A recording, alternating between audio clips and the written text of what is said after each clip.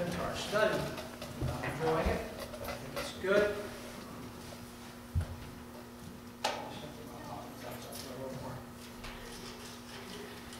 So, last week, we started in chapter number 1, and we were looking, excuse me while I just get all my papers organized.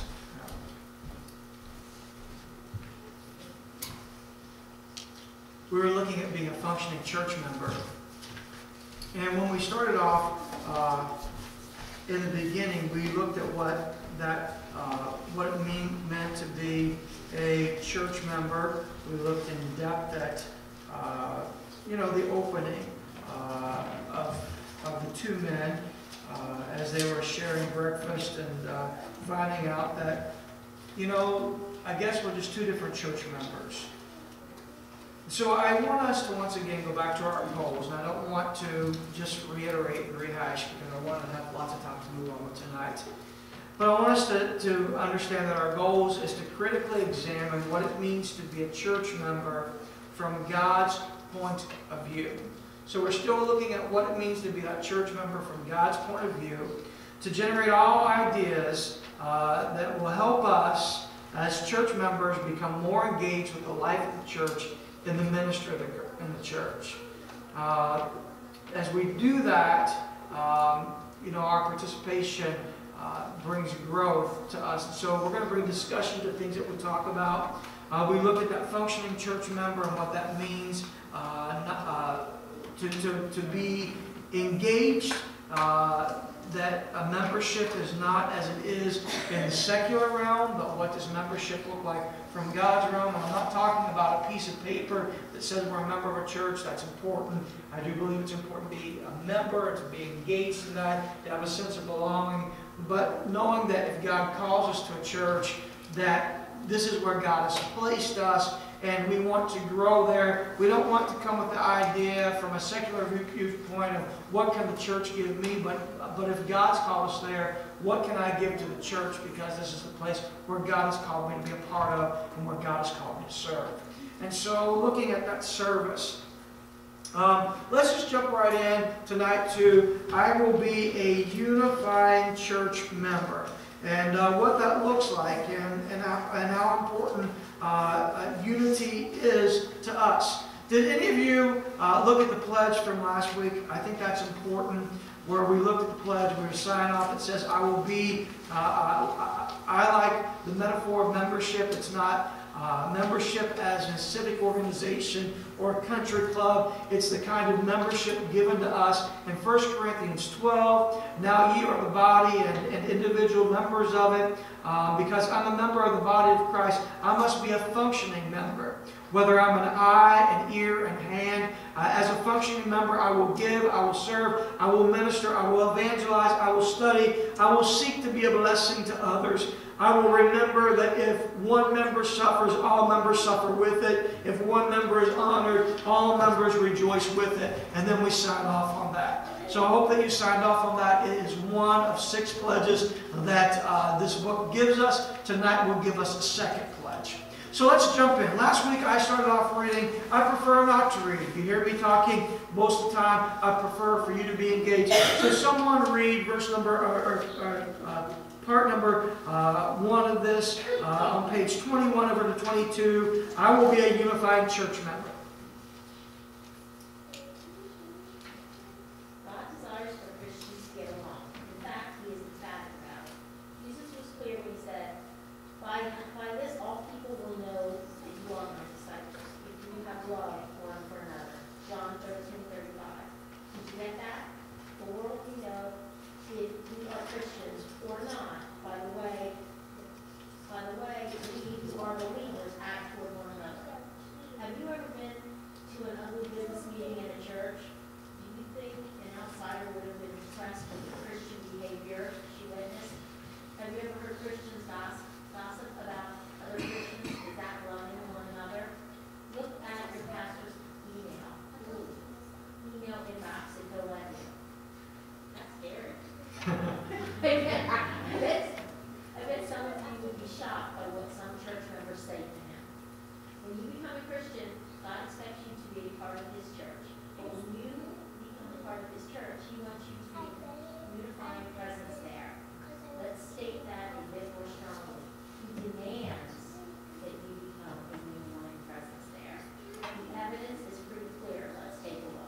All right, so it's important for us, if we're going to be a church member, to be a functioning church member, but it's also important to be a unifying church member, someone who unifies people from the pulpit all the way to the back pew, from wherever we are, knowing that we are each important and we should seek to bring unity to the church. Before we go any further, I want to ask us a question. All right, what do you think are some reasons why people in the church don't always get along? What's that? You sat in their pew. Someone took your pew. What's some other reasons why church members don't get along? You took a parking spot. I took a parking spot. All right.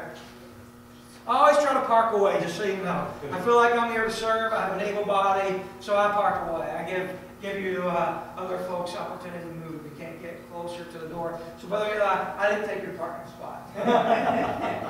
What's some other things? Differences in doctrine. What's that? Differences in what we believe in doctrine. Or... Differences in what we believe. So that's the pastor's responsibility to lay out the Word of God. It's the church responsibility to seek it, to understand it, respect. Yeah, good. Someone else.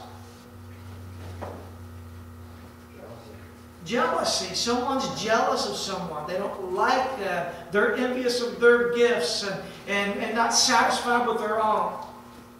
Or I'll get even with you. What's that? Or I'll get even with you. I'll get even with you. Why would they say that? Maybe someone did something to them. Conviction. What's that? Conviction when they're convicted about something they don't think everybody else. Absolutely. When they're under conviction, they're doing something. They're feeling guilty because of their sin. We're going to get there tonight. They're feeling guilty because of what they've done. So they're pointing the finger at everybody else. Look at their sin. Look at their situation. Anything else you think of? Mr. Richard. Basing it on my 4 children, selfishness is a big factor because you only think about what you want rather than what you do to help somebody else. Whoa, that's good. We're going to talk about that too. Yeah, that's good. Or else they're looking at your children and say, look the way them children act. Why don't my parents make them behave better? Ain't as easy as it seems, is it, Brother Eli? I'm realizing that. They always are trying to find fault somehow or other. Sure, yeah. So, with that said, with all these things, and there can be differences, there can be all kinds of things that can cause disunity. So, our job as a church member is to practice and want unity.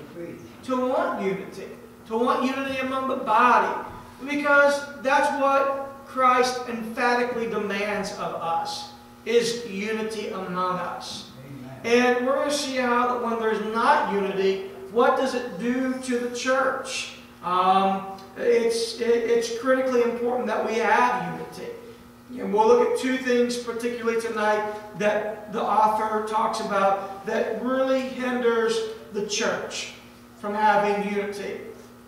And really, we can take these things and we can apply them to different areas of our life, in our families, in our workplaces, but ultimately it's required of the church.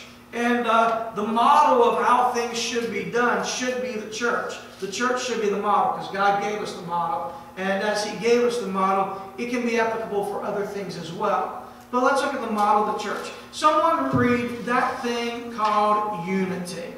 It's on page number 22 over to page number 24. I love team sports. I've seen teams with only average talent win championships. Don't get me wrong, talent and gifted athletes are important, but what is even more important is how those athletes work together. Unity is important. Unity is critical. Likewise, when church members don't work together, the church is weaker as a whole. My analogy may be weak because the local church is much more important than any sports team. But I hope you get the point. Unity is vital to the health of a church, And that means every church member, you and I included, must contribute to the unity of the church. The Apostle Paul said a lot about unity when he wrote his letter to the Ephesians. Paul obviously liked the church at Ephesus. Look at some of his words he wrote to the church. This is why, since I have heard about your faith in the Lord Jesus and your love for all the saints, I never stop giving thanks for you as I remember you in my prayers. Did you pick up on why Paul was thankful for those church members? He was thankful for their faith in Jesus. And get this, for your love for all the saints. We sometimes call a real godly person a saint, but in the Bible it simply refers to Christians. So Paul was thankful because these church members were showing love for one another. Unity is critically important. Paul would emphasize it again to the church members at Ephesus.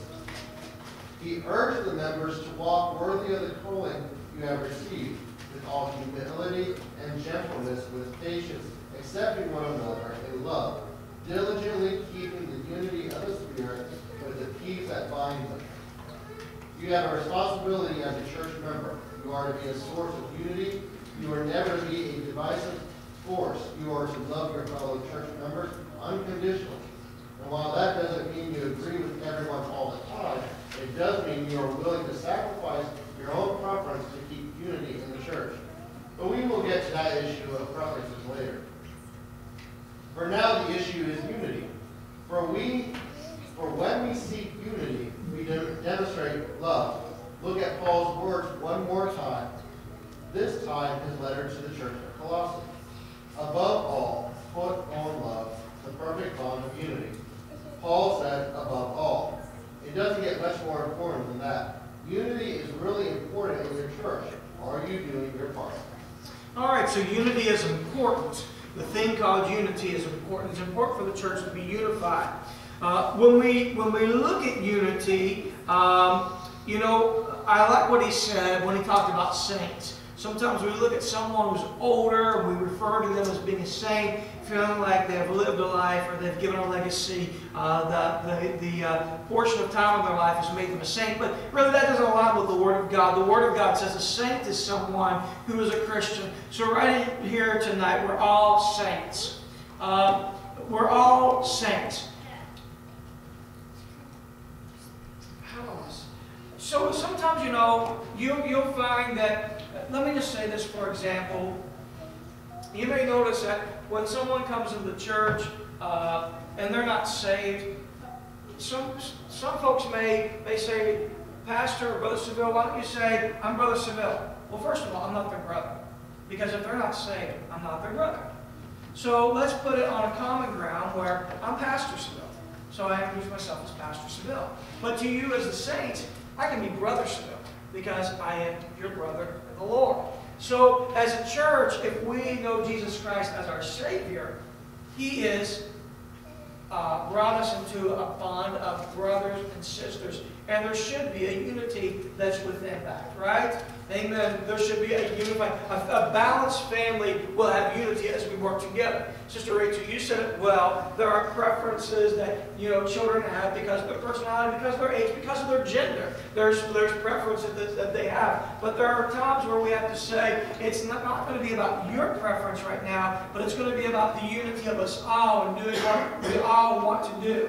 And so, Brother Eli, you talked about raising children. I'm realizing in parenthood, it's about learning that we navigate, yes, we've done this for you, but now it's important that Mommy and Daddy gets this done, and this is what I need you to do because we've worked together. And sometimes it's painful, they don't understand because they're still in that age where they are very selfish because of the nature of their age.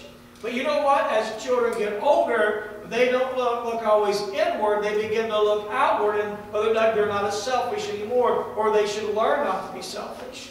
And so with that said, as we mature as believers in Christ, we shouldn't be selfish anymore. It should be about preferences of others, even above our own preferences, so that we can bring unity to the body. And that's the key that we need to have as a body of believers, is that we are working to be unified, even if it means putting our preferences aside for the good of all. And so we can be in a church where the Word of God is being preached. We can be in a church where the Word of God is honored. But if we aren't treating people well, if we aren't doing our part in the love of Jesus Christ and unifying the body, it hinders and will stop the Spirit of God from moving. So we can preach and teach all we want, and it can be right on the mark, but if we are bickering among ourselves, or we're harboring hard feelings, or we're working against one another, as much good as we may be doing from a biblical point of view in teaching the Word of God, it still breaches the Spirit of God from being able to move, because we have to have unity. Just the way it is. And so, based on John 13:35, the strength of the church isn't in the budget, or isn't even in the number of members that are on the roll. The strength of the church, amen, is based on the love of one another. And I have to say it this way: the strength or the weakness of the church is based upon the love that is for one another. So if we want to be a strong church, and we should all want to be, I want to be part of something that's strong. I do. You know, and that's anything in life that I'm engaged in. I want to be on something that's successful. I don't want to be investing my time in something that's losing. You folks go to your jobs, and you know, you want to be successful there. None of you want to go to your job and see it close, or see it have bankruptcy, or see it come to an end. You're investing in that. You want it to do well. And if you don't, you're really not invested in it. God wants us to be invested in the church, that it is strong, and the strength of it comes from the unity of the members that are there. And so we need to treat each other well in spite of our our disagreements and our differences. We need to get along. The church shouldn't be a place where there's subgroups, or there's cliques, or there's individuals that kind of are inclusive and not including others. Regardless if you've been there 50 years or you've been there one day, you should feel included. Or whether if you're 90 or whether if you're 9, you should be treated with love and respect and appreciation. You know, I think one thing that is challenging for me is I try to even engage in our children. They need to know that they're important to us, and that we need them. Their role is important now, because someday their role may be in leadership. But if they're not in their right role right now, what will ever give them the desire or the relationship with God to get to that position they should be someday? So it's treating everybody with respect. Once again, not just the wealthy, or not just feeling like we can only evangelize the unwealthy. They're the only ones. We should be able to reach out to everybody, regardless of education, regardless of social or economic status. We should be reaching out to them. And so we should be looking at what is best for the church, and not what's best for ourselves or just for our family personally. And so we've probably all been in places, meetings, and where there's disagreements, and people are for themselves and not for God. But God wants us to come together as a body of believers and make decisions on what is best for everybody. What's the best thing for everybody? So there's a real call to unity. We'll talk more about Colossians 3:14 in our questions. But someone read about gossip. Someone read gossip, 24 to 26. Romans 1:29-31 is pretty depressing. It's a listing of many unrighteous acts. They are filled with all unrighteousness, evil, greed, and wickedness. They are full of envy, murder, quarrels, deceit, malice. They are gossips, slanderers, God-haters, arrogant, proud, boastful, inventors of evil, disobedient to parents, undiscerning, untrustworthy, unloving, and unmerciful. Woo, that list will wear you out. And right in the middle of it is the evil deed of gossip. The simple dictionary meaning of gossip speaks volumes. Some dictionaries call it idle talk. Some connect it to rumors. Others say it's unproven personal or private information about others. Gossip is bad, and gossip is destructive in your church. This chapter is about unity, and few things can destroy the unity of a church like gossip. A unified church is powerful. Gossip tears that unity and renders a church powerless. One of my friends who leads a well-known Christian organization told me that prohibition of gossip is actually spelled out in the employee policy manual.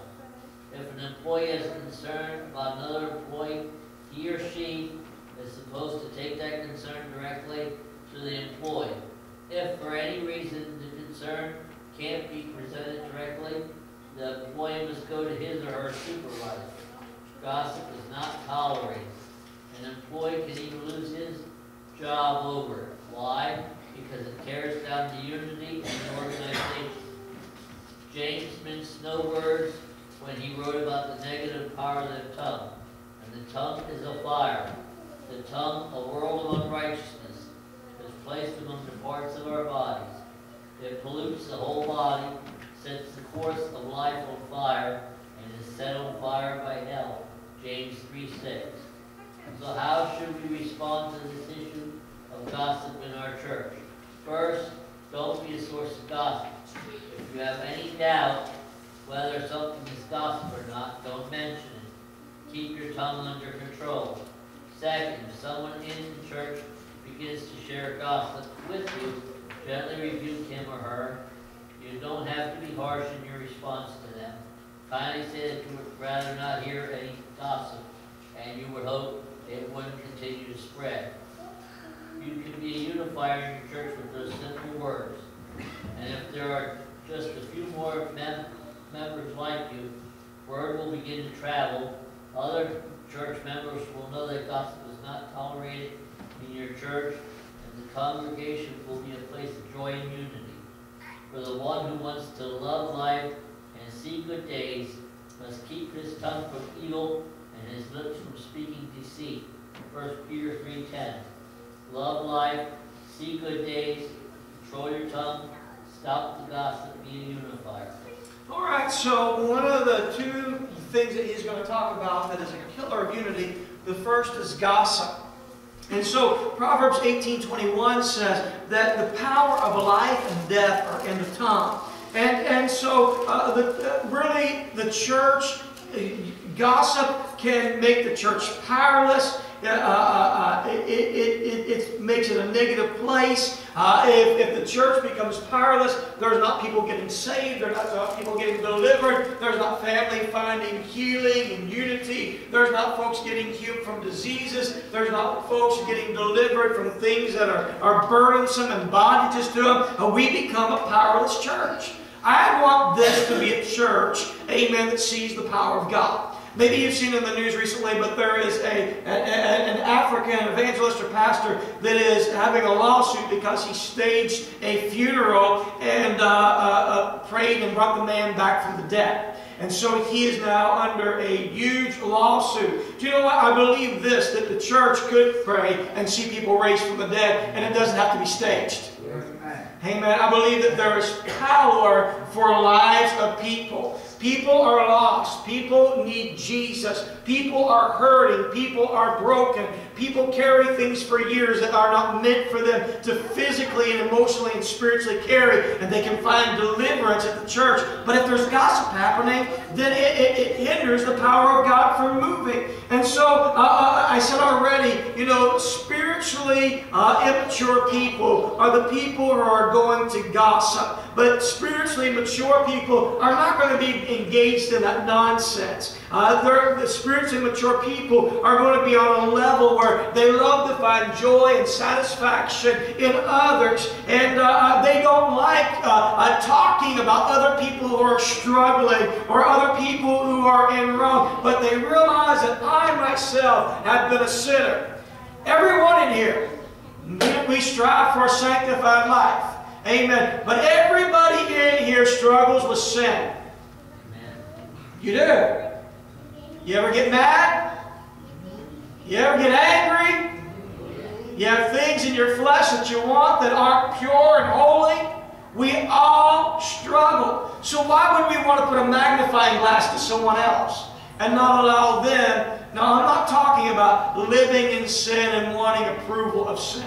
I'm talking about folks that are striving to please God. Amen. So we don't want to magnify someone's struggle. We don't want to find pleasure in talking about it. But we want to see people find Jesus, find healing, find deliverance. And, you know, there are some other reasons why. I have to tell you, my life is super busy. It is really busy. I just said to my wife, you know, when we hit Sunday morning, Sundays are a super duper busy day for us. And it doesn't stop. We have something going on every day and every night till we get to Friday night.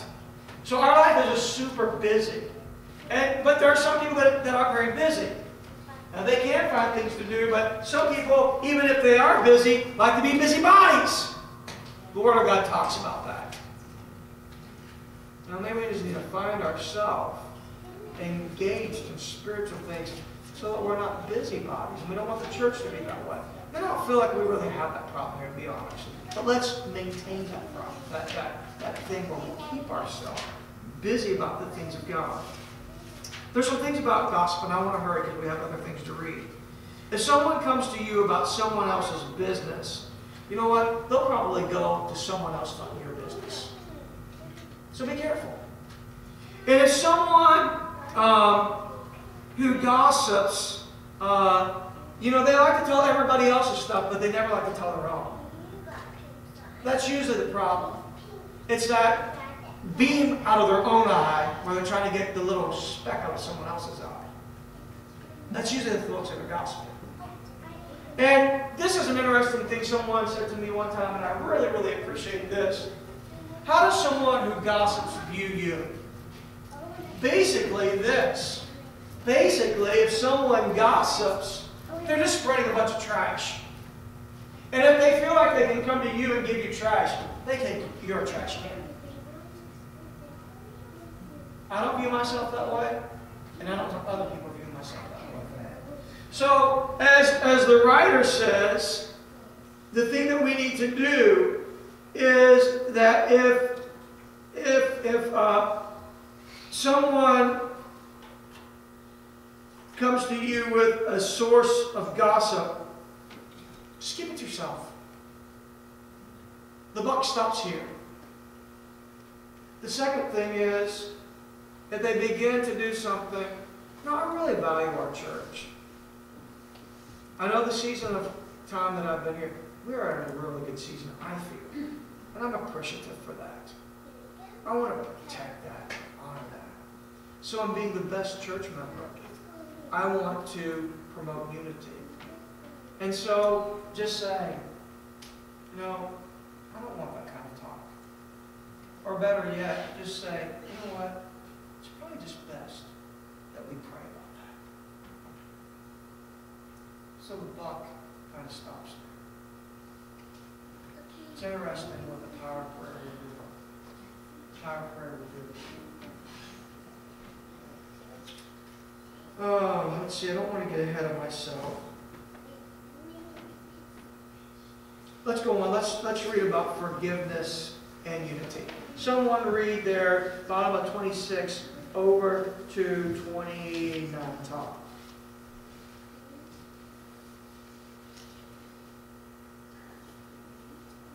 It was one of those experiences that seemed to come out of left field. I was a young man in business school. My wife and I joined the church that we loved. We loved the pastor and his preaching. We loved the fellowship. We loved the ministries of the church. My pastor mentioned in his sermon that he would be willing to meet with any men on Tuesday morning at 5 a.m. to pray for God's leadership in the church. He said he wasn't looking for a crowd, just a few men that wanted to make a commitment. I jumped at the opportunity. Those mornings are memories I cover to this day, more than 3 decades later. Praying with godly men, fellowship with Pastor Arnold, seeing God really move in our lives, and it happened. We began our prayer time with no words spoken aloud. We were taking time to talk to God before we verbalized our prayers for others to hear.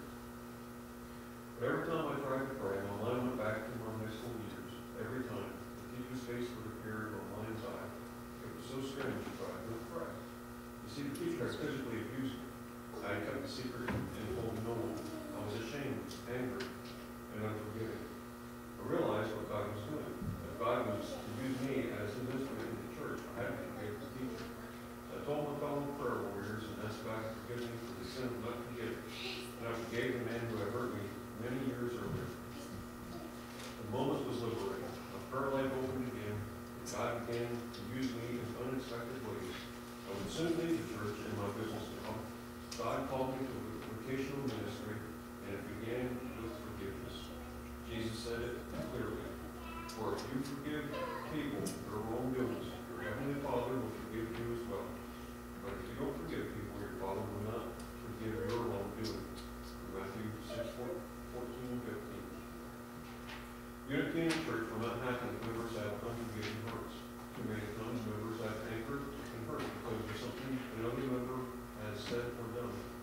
These members are very hurt at the pastor and staff because of something they said or did or failed to do. I love the way Paul put it in Colossians 3:12-13, as he spoke directly to the members of the church.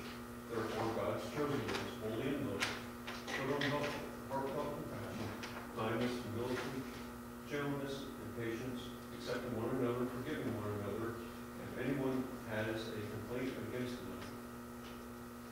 Just as the Lord has forgiven you, so you must also forgive. Each local church is made up of imperfect members and imperfect pastors. We will make mistakes. We will all sin. Yes, we are all hypocrites. Church unity is torn apart when members refuse to forgive, and when any member is too prideful to grant forgiveness.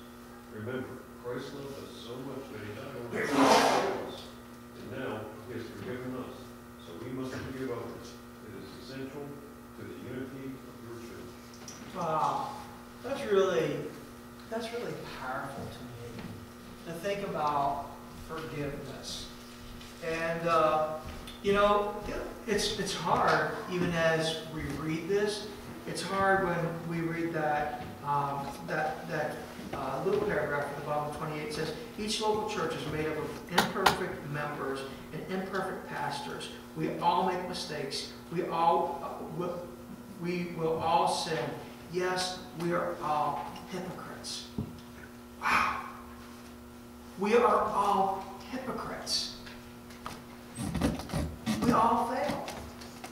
We all fail. It doesn't mean we're not striving for sanctification. It doesn't mean that we're not striving to be holy. But sometimes we fail. And I think that it's important for us to realize that we have probably hurt other people, whether intentionally or unintentionally. And likewise, people have probably hurt us, whether intentionally or whether unintentionally. If we could all that old saying, hindsight is 20/20, it's really true. You look back and you see. But the power of forgiveness, and that God requires us to forgive others because it is based upon our forgiveness of others if He forgives us. If we want God's forgiveness in our life for the things that we've done, and I need God's grace, I need His forgiveness, I need His help daily. Whether it's something that someone may think is just insignificant, but sometimes the attitudes or my approach to things, it is incorrect. It's not godly. It's sin. It's sin. And I need to ask God to forgive me. But if I'm not willing to do that for someone else, can I expect God to do that for me? And so unity is about forgiveness. The Bible says if someone's offended us, we're to go to them.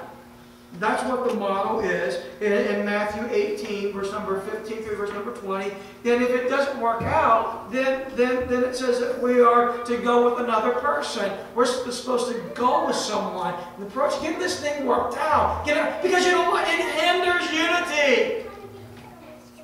And if it doesn't work out, it says to bring it to the church. Now, I'm going to give you a different viewpoint than probably what most of you have ever heard in your life. But I want you at least to think about this.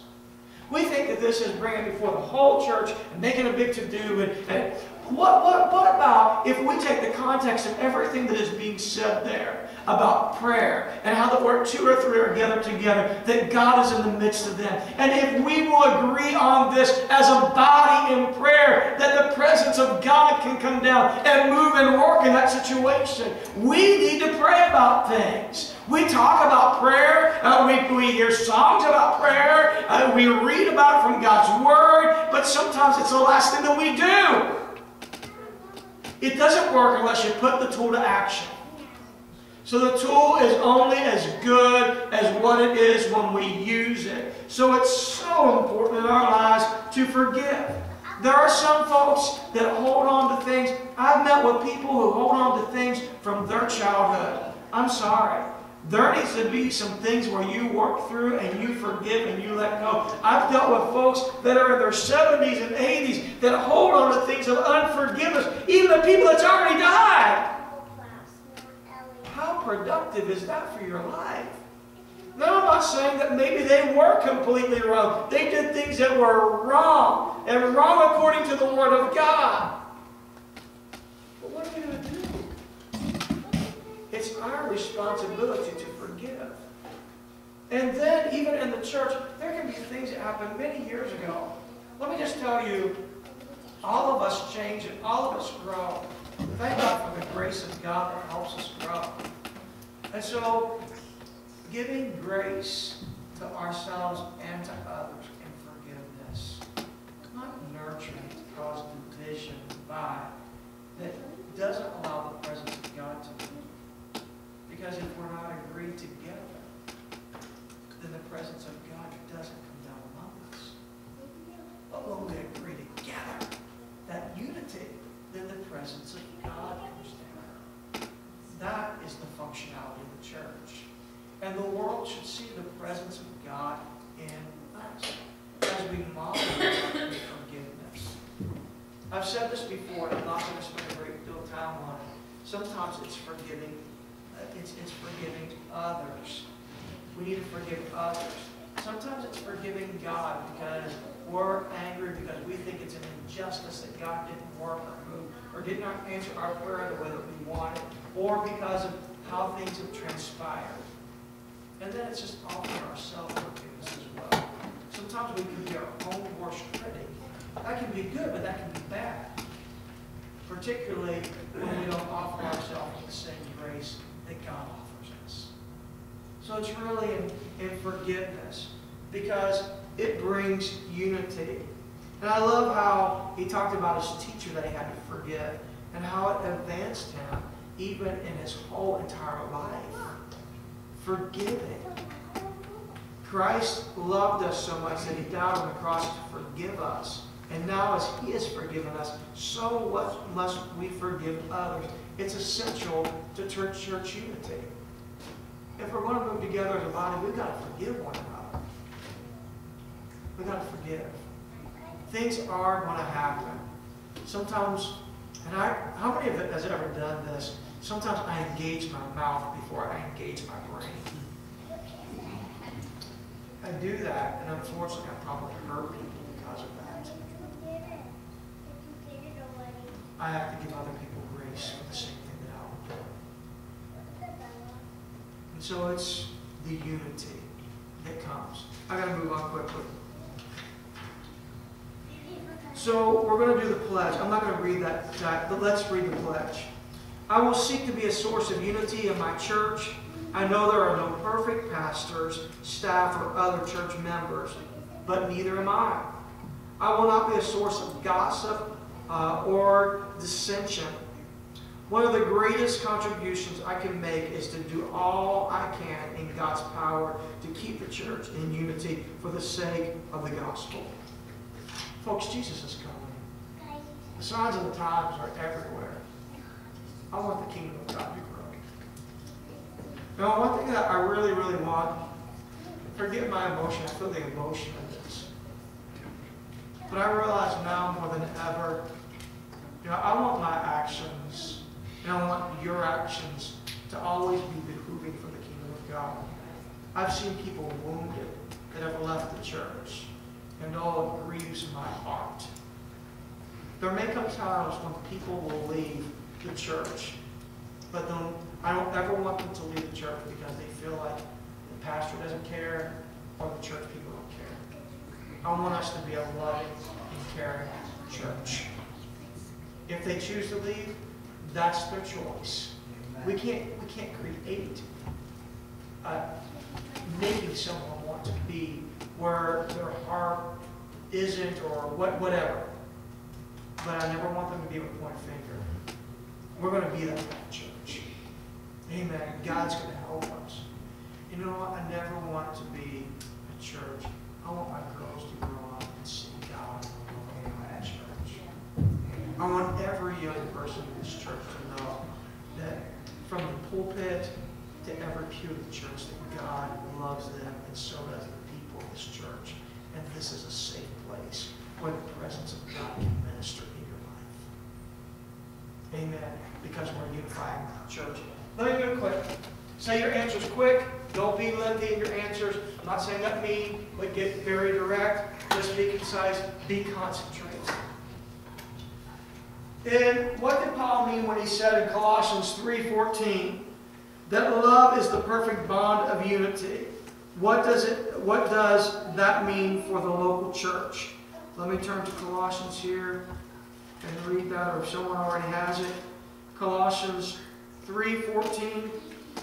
And above all things, put on charity or love in the bond of perfectness. Amen. Complete growth. What does that mean? What does bond mean?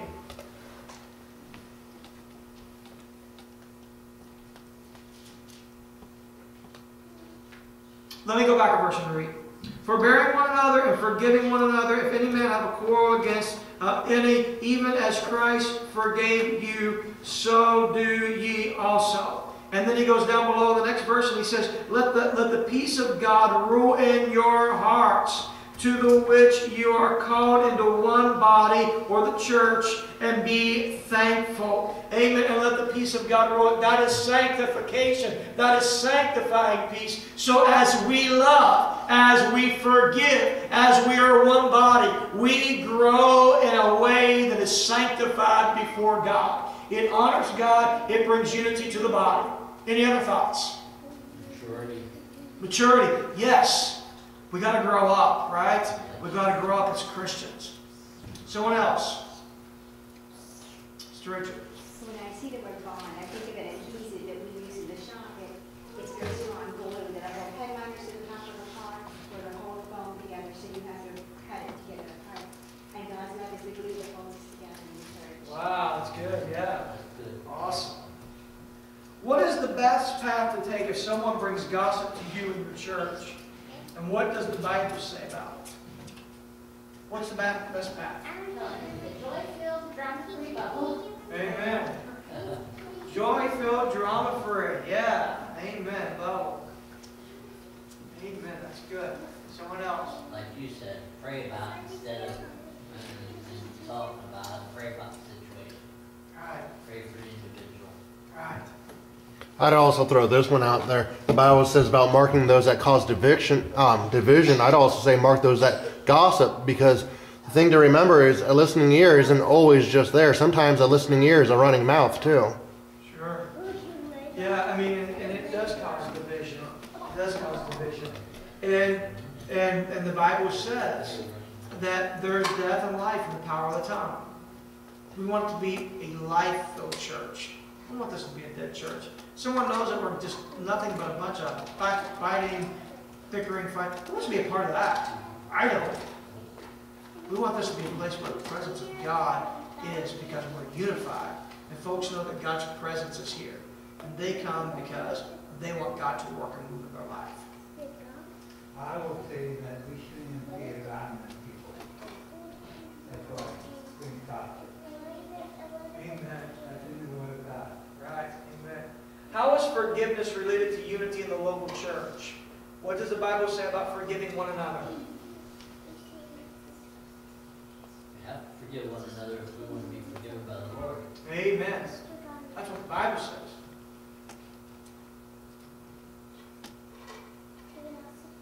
How's it related to unity in the church? When Ephesians 4:32 says, be kind one to another,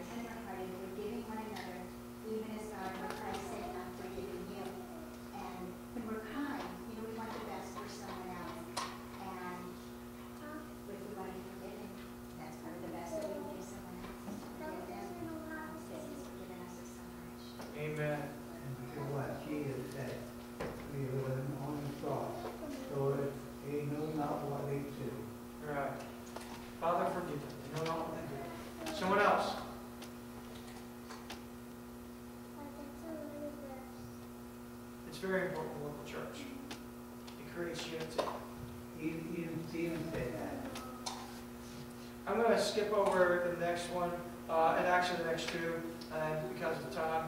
Read those verses, look at it, think about it, sign off on your pledge. Amen. As you think about it, pray about it. What did you think about tonight?